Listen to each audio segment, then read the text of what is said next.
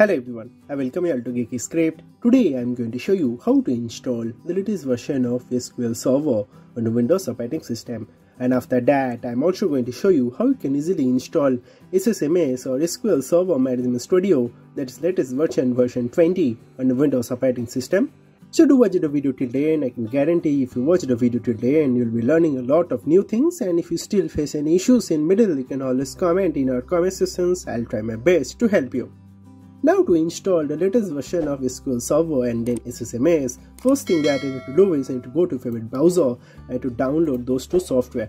So for that, you need to just simply search over here SQL Server download and hit enter, and this will show you this www.microsoft.com as a first search result. So you have to click on this SQL Server downloads, and when you click on that, it's going to automatically redirect to the official site of Microsoft SQL Server. So here you can cancel this, so you need to scroll down and you'll be able to see that our SQL Server is available for both developer and express version.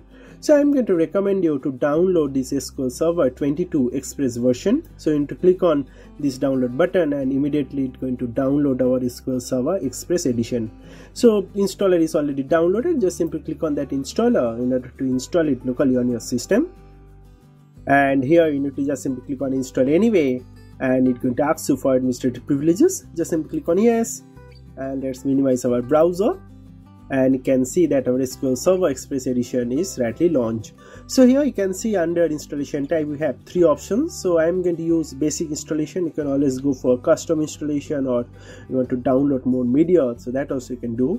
So I'm going to go with the basic installation. So I'm going to click on that and going to give you a license agreement. You can always read this, then click on accept agreement, and this is where our Microsoft SQL Server is going to be installed, which is totally fine. If you want to change this location from C drive to some other drive, you can always click on browse and you can navigate to your drive.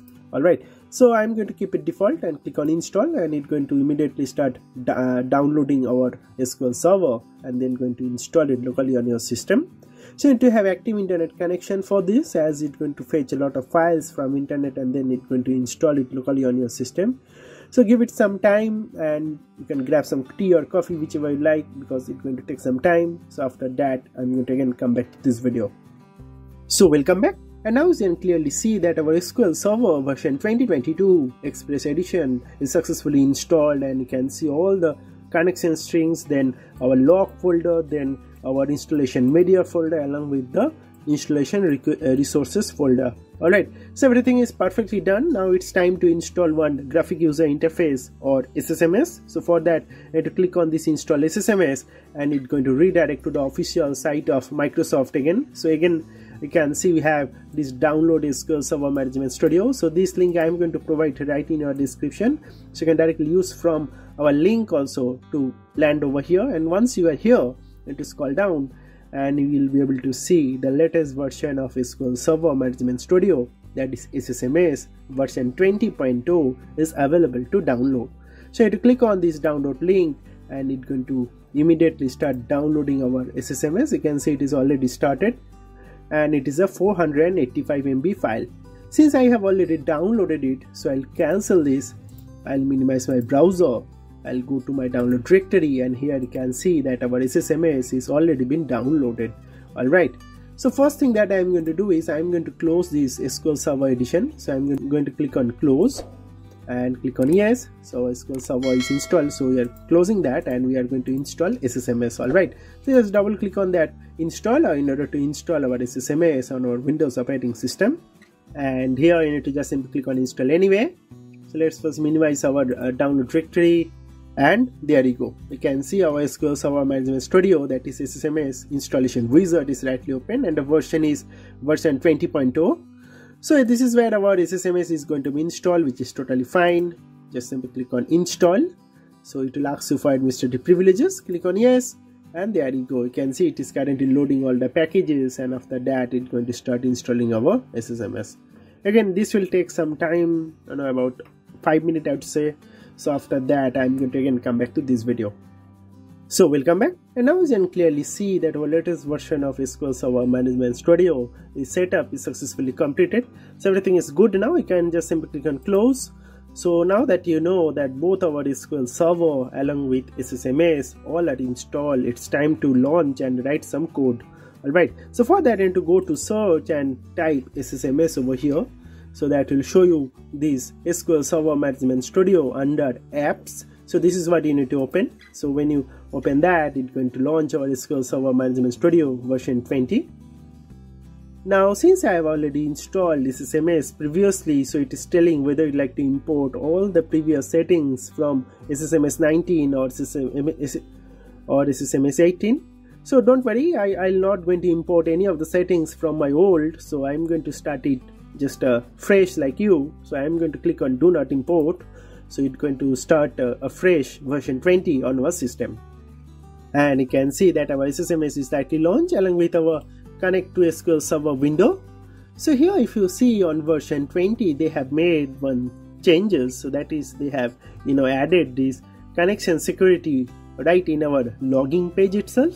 So normally you don't see connection security here. Normally you only see the server type. So you need to provide your which server, then your server name, your authentication type and everything, and then you can just simply connect and you proceed with your connection. Whereas on version 20 of SSMS they have added this connection security, just a added layer. Alright, so don't worry, I am going to show you how you can log into our system and how you can start writing code. So I'm going to use on this video as a Windows authentication. If you need on how to create a SQL Server authentication, so that detailed video I have already made, so that video you can watch. I'll be providing that link in the description along with that on the I button, so you can watch that about how to use SQL Server authentication. So for now I'm going to use Windows authentication, and regarding the connection security part, you can do a couple of things. One is you can give it mandatory. If you give it mandatory, then you need to select this trust server certificate, and then if you click on connect, it's going to let you log in to our SQL Server Management Studio. You can see we are successfully logged in. You can click on this new query window, so that will give you a query window, so you can write your code over here. Alright, so that's the one way you can log in. I'm going to log out again. To log out, you can click on this disconnect icon. So when you click on that, it's going to again disconnect. So now you can see the connection is lost, so you can again get back to our login window. So for that you need to click on this plug icon, so that is again connect to Object Explorer. Click on that and it's going to again show you the same connect to server window. Alright, so in my previous time I have used mandatory, right? So now I'll uncheck this and I'll need to click on optional. So you can do this also if you click on optional, and then if you click on connect, so that also going to let you in to our SQL Server Management Studio. Alright, so if you need more videos, or if you need to learn more about this connection security part, what is this encryption, then what is this trust server certificate and all, you can always put a comment in your conversations. I'll happily going to make a detailed video about this connection security aspect.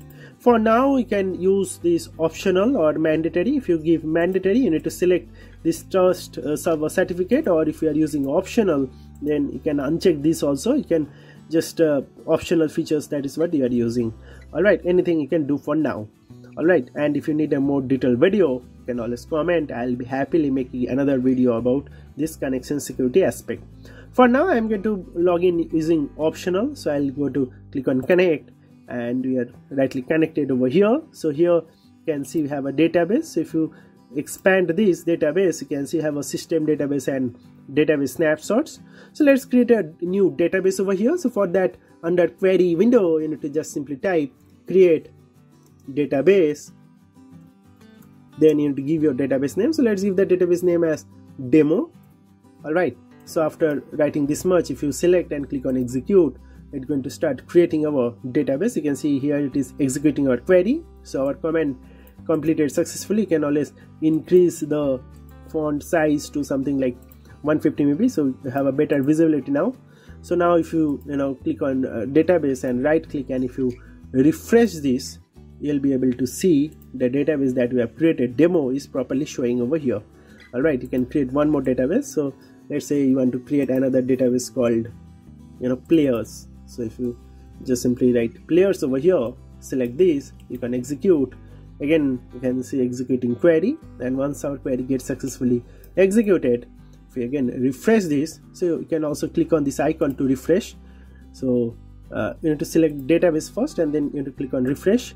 So here again you can see that our players database is rightly created over here, right?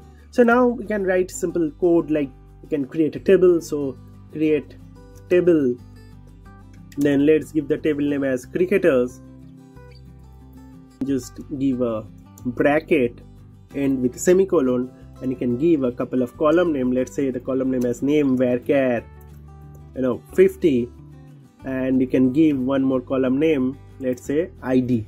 All right, ID, and ID will be of integer type. So give a comma.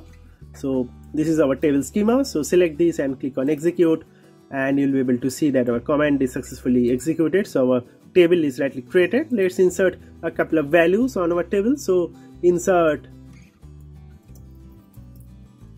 into cricketers,